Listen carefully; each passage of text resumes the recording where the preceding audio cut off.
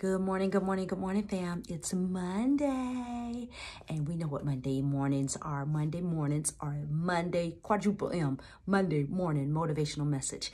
And I hope your Monday morning is off to a super fantabulous start, and your expectations are high to have a great Monday and to have a great week. And on this Monday morning motivational message, we want to talk about the cliche. Y'all know that cliche that says sharing is caring? Okay, so on this Monday morning, we want to ask a question. Are you sharing? Are you really sharing? Or are you holding back something in you that somebody else needs? Rather it's your love or kindness or a word of encouragement or just a simple calling somebody and saying, hey, how are you doing? To let somebody else know that you're thinking about them or that you're caring about them. Just remember that sharing is caring. And sometimes in life, we can be selfish, and it's okay to take those pockets of selfishness to focus on ourselves and to make sure that we're good and to put that oxygen mask on ourselves to save our own life before we try to save somebody else. But then there's other times in life where we extend selfishness beyond its end date. And there's a point where you have to ask yourself, am I being selfish or should I be sharing? Okay, so let's focus on this morning and reflect on sharing and ask ourselves, is this our season of selfishness or is this our season where we should be abundantly sharing? Should I be sharing?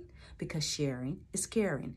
Is there something inside of me or inside of you that somebody else needs or something that we need to share to help somebody either change their mind about something or help them make a major life decision about something, rather it be rather to take a job or not, or rather to marry somebody or not, or rather to divorce somebody or not, or stick it out longer, or rather to make a major decision in their life, like whether to relocate or not to another city, rather to take a job or not, or rather to mend a broken relationship, and if to move forward with that, how to say what we need to say in that conflict with kindness and love, or rather that relationship has its end date and it should not be mended, because some relationships do have an end date.